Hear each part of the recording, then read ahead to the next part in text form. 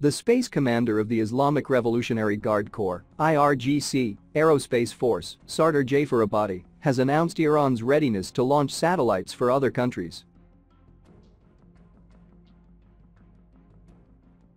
This declaration came during a recent interview on a special news program, where Abadi also shared details about the successful launch of the Suraya satellite and outlined the IRGC's future plans in satellite launches.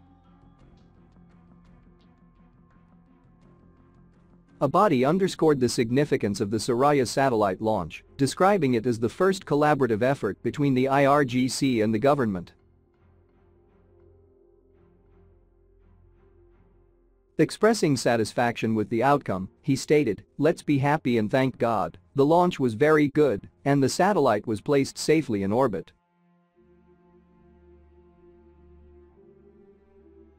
Iran's Suraya satellite, launched by the IRGC, is a lightweight research satellite developed by the ISRC, boasting a 50-kilogram payload.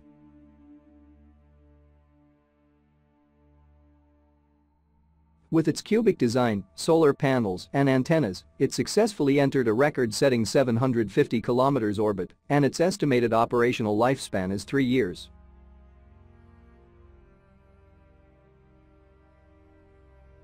The launch utilized the Qaem 100 carrier rocket, representing the IRGC's latest solid-fuel rocket, surpassing its predecessor, KAIST.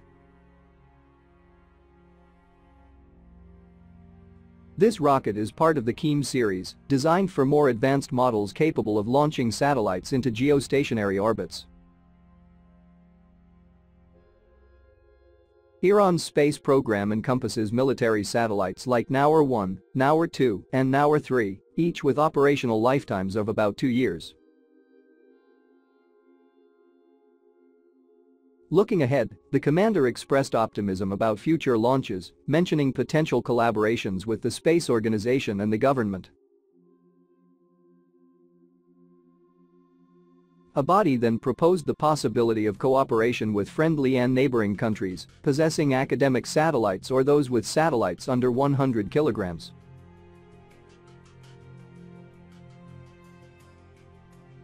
He asserted that the knowledge employed in these endeavors is entirely indigenous, emphasizing that no external country has contributed information or knowledge in this specific field.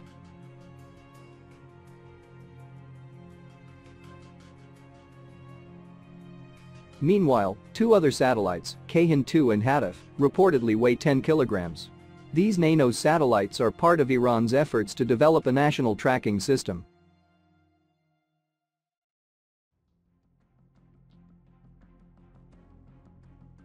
Currently, a global tracking system is provided by the GPS of the United States, GLONASS of Russia, Galileo of the European Union, and Beidou of China.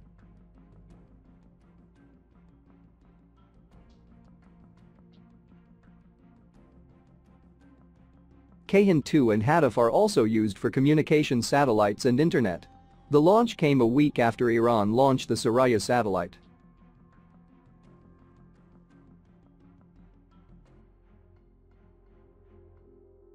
The satellite orbits at an altitude of 750 kilometers above the Earth's surface. It was launched with the SFI-made Qaem 100 rocket.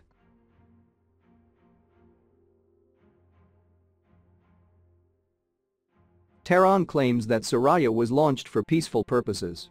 However, some believe that Suraya is part of the Iranian Revolutionary Guard Corps (IRGC) program.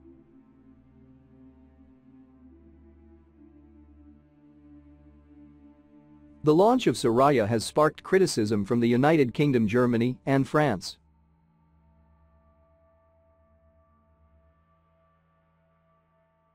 They view Iran as violating agreements regarding the limitation of weapon technology.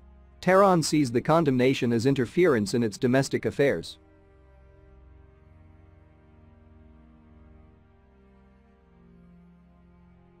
Iran insists that the launch of satellites and rockets is a right that other nations cannot impede.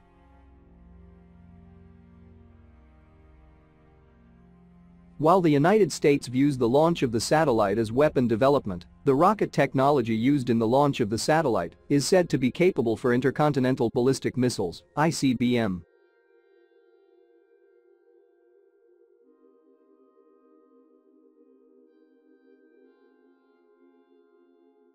During the tenure of Donald Trump's administration, the US demanded that Iran refrains from developing missile and long-range rocket technology. As Iran refused, the US added sanctions against the country.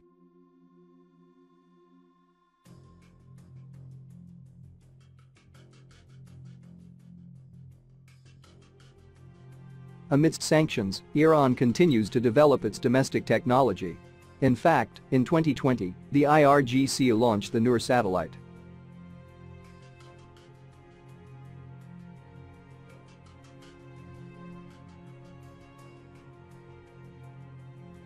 The launch was both surprising and infuriating to the US and its allies.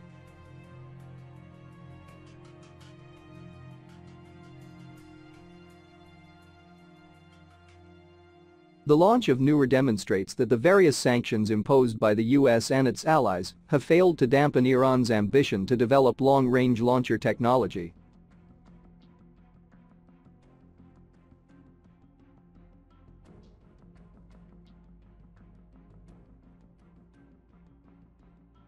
In addition to being used for space, the technology can be used for missiles targeting various locations on the surface of the Earth.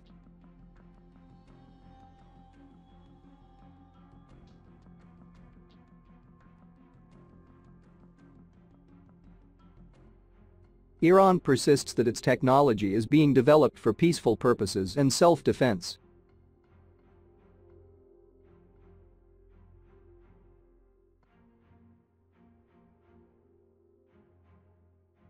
Tehran declares that it will not incite hostility.